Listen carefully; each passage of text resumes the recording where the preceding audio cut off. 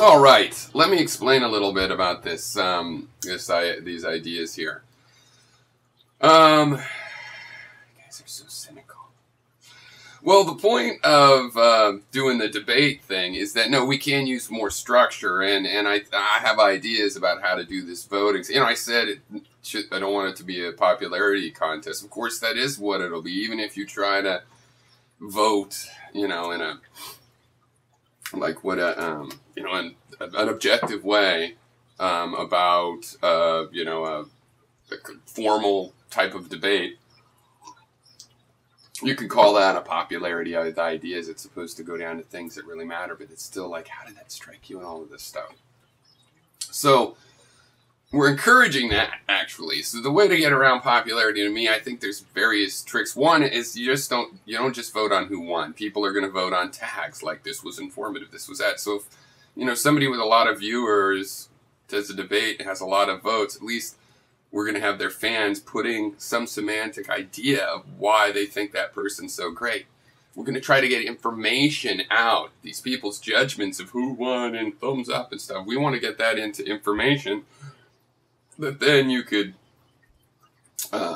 see what people think. Because, I mean, you guys seem really, really certain that we're here to convince each other to believe what we believe, but I don't see that. I don't think people know what they believe that well. I think we're here to find out what we believe by expressing it, and also to find out what other people believe.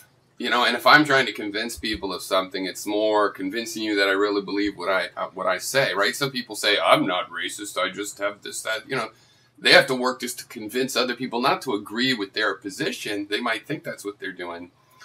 But I'm waiting to believe it really even is their position. So just, I would impose tracking things in the software that enable us, well, not impose because you don't have to use them, but you would enable these tracking things that would leave a record, kind of take a trace, you know. So these conversations don't just dissolve back in, but sort of fossilize, and there's some sort of a record. But there's a bigger thing than that. Why I'm really getting excited about this cloud-based thing is because of the empowerment. You see, we all started with the internet. We had our own workstations, like our Sun workstations. You know, your computer was one of the servers on the internet.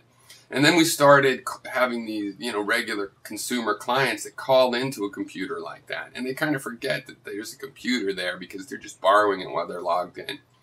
The cloud allows us to spin off and create these little entities of these servers. So you could come to a site like YouTube, and it could actually be created with the federation. You know, the Vimeos, the conference reports, Gary, these people could all be joining together to present this video site, right? Do you understand? When you go to YouTube, it's not one computer. It's hundreds of computers all communicating and acting like one. So these servers could do that too, and yet what I think is good about this is there's a couple. See, I look sometimes for things where I have a belief, and I'm like, look for a system flexible enough to allow people to experiment contrary to what my particular belief might be. So, for example, advertising. But anyway, so by having this distributed, for example, let's say we had a YouTube type server and I built it this way with the cloud. You guys didn't even know me, and this was just the way YouTube worked.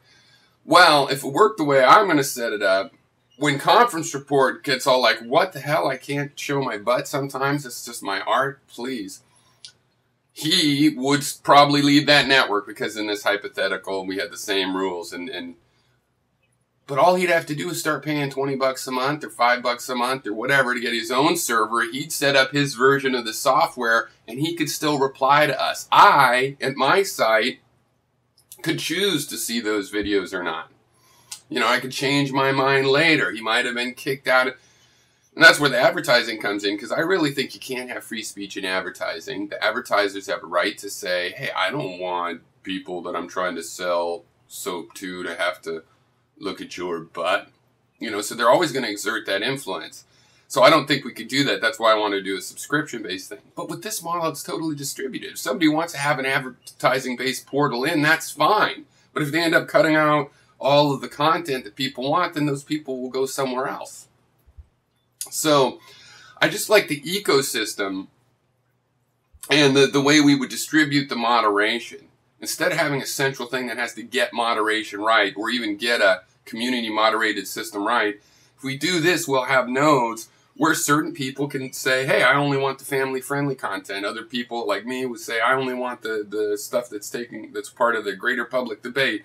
And, I'm just going to have funny videos. And this database, though, can all act as one. So when people go to the front ends, they just see a site like a normal site that they would see. But we, the people that are invested in it, would have more control. If we wanted to be in this situation of just riding along for a freebie and an advertising site, we could. But when we got upset, we could upgrade that to having more control, trying to create our own community, add our own tools. And this could all be flexible. That decision wouldn't be, okay, well, I'm leaving my audience behind. It would just be a matter of, okay, I'm going to invest more in how I operate my content. And to everybody else, it's going to look the same. So, to me, this is an organic system where we're putting back into the idea that, really on the internet, you're supposed to own your server. And we can do that. We can get that back. And we can do it in a way that grows organically. Understand, 2 years ago when I'm looking at this stuff, we're looking at having to spend $3,000, $5,000 just to get started. These little micro servers, they're much smaller.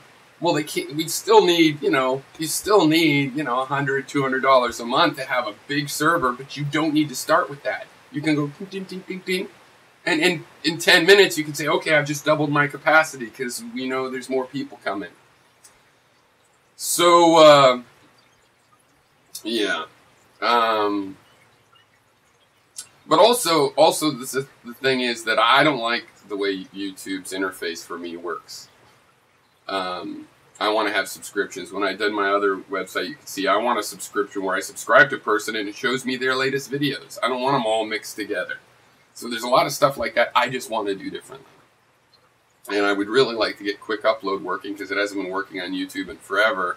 And that's what I really prefer to do, just to be able to go to the webpage, go click upload. Okay. Cheers.